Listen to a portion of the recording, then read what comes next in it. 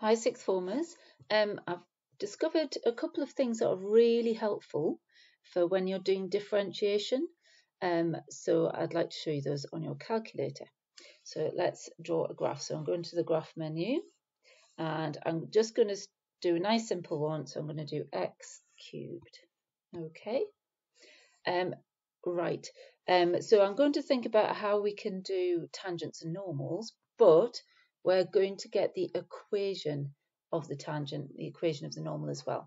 So if we just draw that, okay, and then I want to make sure my view window is good. I'm going to choose a square view window because and I'm going to keep the x values fixed, because then it shows that the tangent's perpendicular to the normal. Okay. Right, let's draw. So normally you go to the sketch menu and then you say you want a tangent. Let's have the tangent where x is 1. Okay. But if you do setup, so shift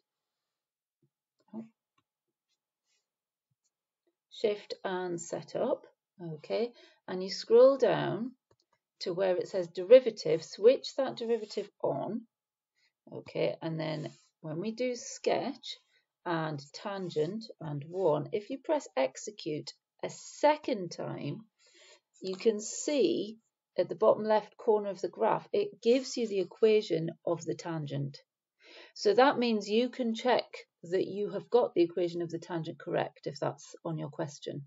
Let's look at the normal. So we go sketch and then F3 for normal, and we'll do it at the same point. So 1, execute, and execute again, and it gives you that we've got minus a third x plus 4/3 is the equation of the normal. And it looks nice and perpendicular here because I made sure my view window was square. All right, if you choose zoom, you can usually choose square from that as well. Okay, right, now this next thing amazes me.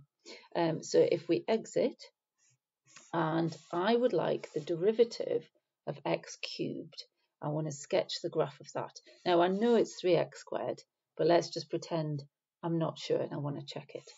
Okay, so I'm going to do options and then calc, and I've got d by dx, and I can't be bothered to type in x cubed again because I'm being lazy. Imagine it's more complicated.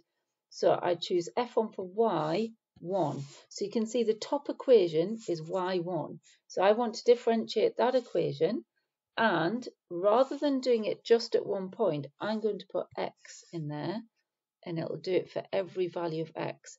So now the blue curve is the original x cubed, and the red curve is the derivative of x cubed. Let's just try that for a more complicated function. So if I just change this one, I don't know, let's do x and then sine x.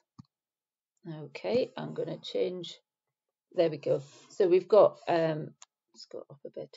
So you can see x sine x is the blue graph, and then the gradient function of that is the red graph, which I think is pretty awesome.